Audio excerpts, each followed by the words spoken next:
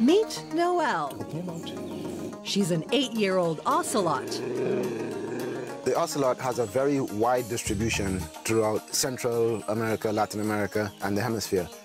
It's also Trinidad's top cat, the island's apex predator.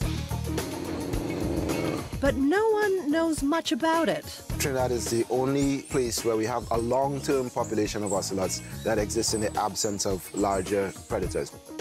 We know essentially nothing about the animal except that it is here, and we're looking for any information, the most basic information.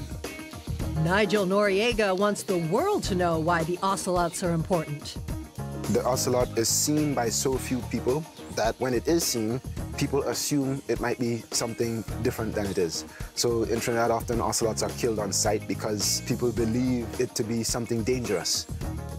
On an island like Trinidad, the smallest actions can have devastating consequences. Researchers are trying to figure out what could happen if they lost their top cat. If we can save it, we save many other animals along the food chain. They're starting by collecting the most basic data. Heading up to camera 9B and 3. These two cameras have been very consistent. At this wildlife center, people and ocelots coexist. And hunting is strictly forbidden. Okay, trap one. Let's take it out and see what's happening. What we got here is one of the 10 cameras, and this camera actually takes shots by means of an infrared motion sensor. It allows for us to get colored pictures of the animals so that we can better identify the ocelots, which are our primary target. It helps them monitor their distribution and social habits. Drop it down now. They've already unveiled some incredible secrets. These photos show the animals aren't scared of roaming around places where people are also treading. Okay, now we got 81 pics this time out.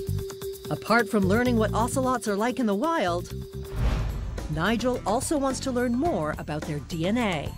The information we get create a great baseline for studies going forward in the future. With the help of Ricardo Mead. If it's discovered that we have a particular special animal, wouldn't you want to keep that rather than let it just evaporate into the air? Wouldn't the world want to know that? The more you know, the more science, the more facts you have, the better judgments and decisions you're able to make moving forward. Ricardo runs a local wildlife conservation center.